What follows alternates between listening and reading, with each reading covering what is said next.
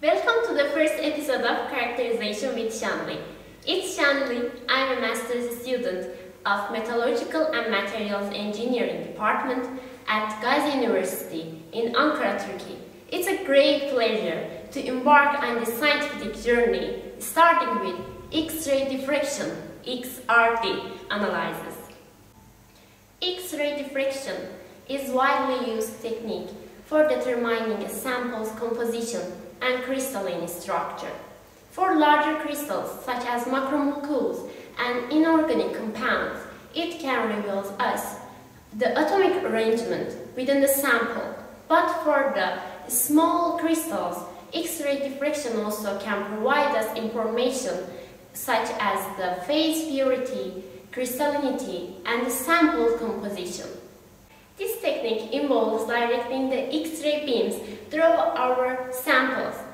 The X-rays are specifically chosen due to their wavelengths comparable to the spacing between the atomic arrangement. This allows the diffraction angle to be influenced by the atomic arrangement within the sample, unlike the longer wavelengths which are unaffected by the atomic spacing. The X-ray passes through the sample, bouncing off the atoms in the structure and changing direction of a specific angle, theta, related to the original beam. This angle is known as the angle of the diffraction. Currently, I want to explain you the constructive and destructive interferences of the waves. In the destructive part,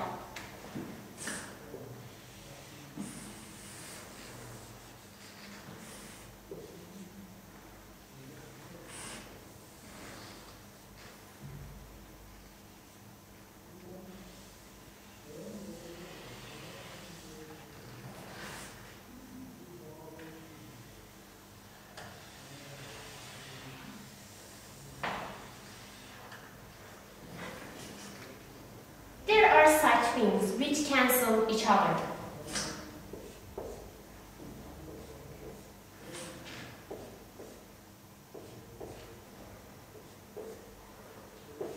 So as a result, we're gonna have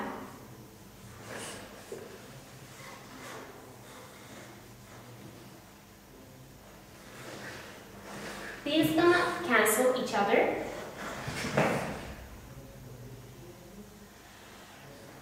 Also, these diffracted beams, and at the end, these two beams going to cancel together. So our finalized result gonna be a diagram like this. But for the constructive interferences of the waves, let's imagine to have these two diagrams.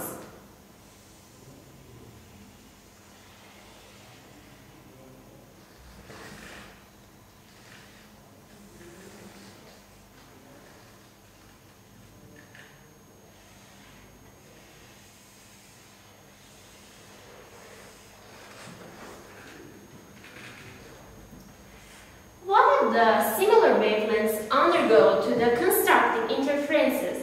Constructive interferences occurs when the similar beams are going to multiply by each other and make beams with a higher amplitude.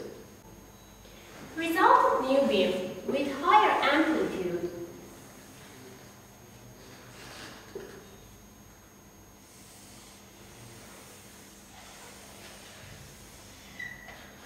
corresponds to a stronger signal at that specific diffracted angle. Also, we can calculate this diffracted angle using the equation of Bragg's law. Before we start explaining the Bragg's law equation, I want to give you some more information about this equation in this part of our clip. In 1913, Sir William Henry Bragg and Sir William Lawrence Bragg formulated a relationship explaining X-ray reflection on crystal cleavage phase, introducing X-ray diffraction as evidence for the periodic atomic structure of the crystals.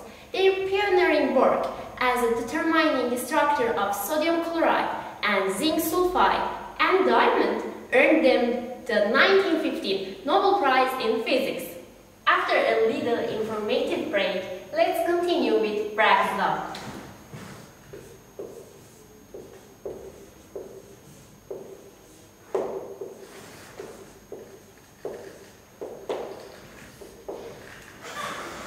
For explaining the Bragg's law, I want to start with the drawing the atomic planes.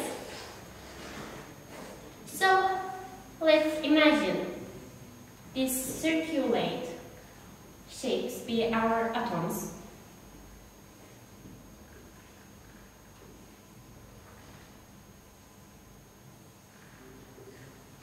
Which are arranged on our atomic planes.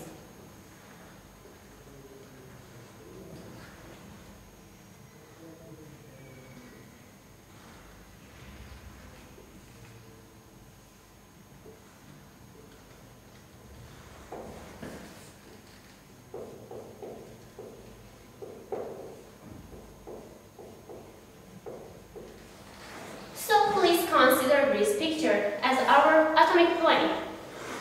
Now, in this part, when an X-ray beam interacts with the sample, so this should be our X-ray beams.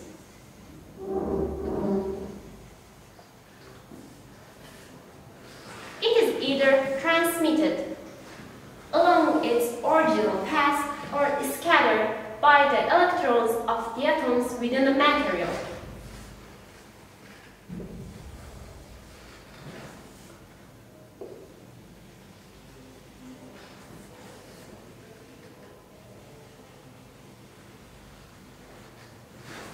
So, let's say X-ray number 1, X-ray number 2. And you can see the reflected beams of our X-rays. So, this part should be incident beams. And this section gonna be our scattered beams.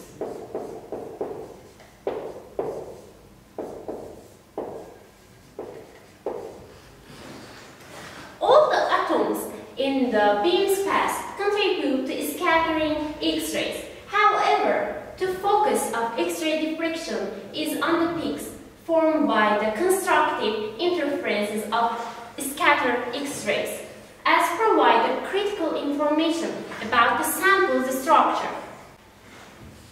This angle, theta, is our diffraction angle. Also, let's continue this beam. So, this angle going to be our 2 theta diffraction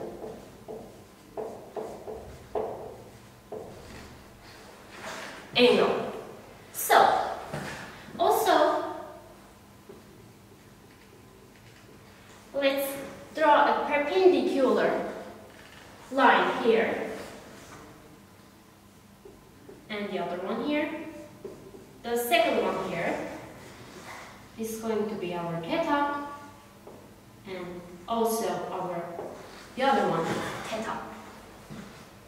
The path difference between X-ray scattered from agent's planes is given by, so path difference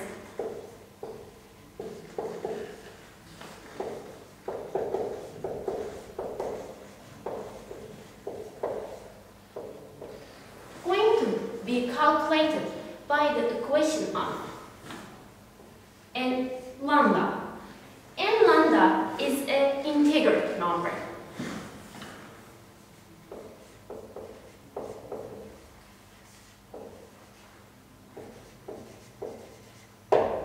Also, we can express this formulation in much detailed way, like n lambda is equal to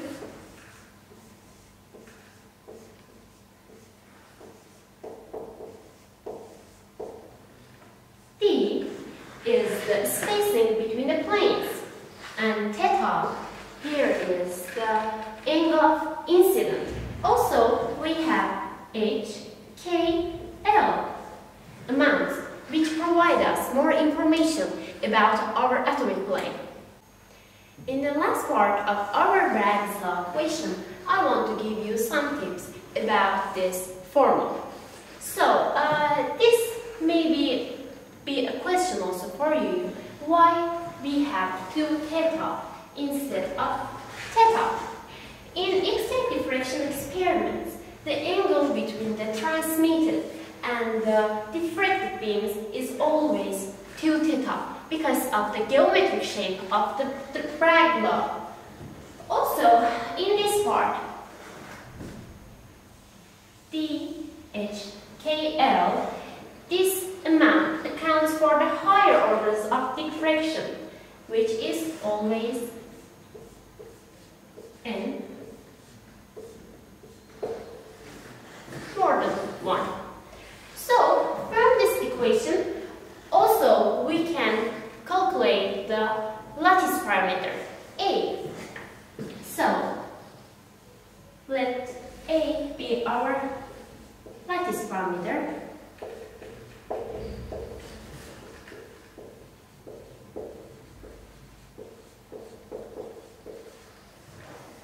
And here, HKL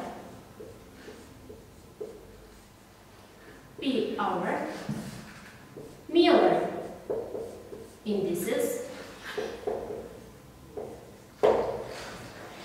So we would be able to calculate lattice parameter A from the equation of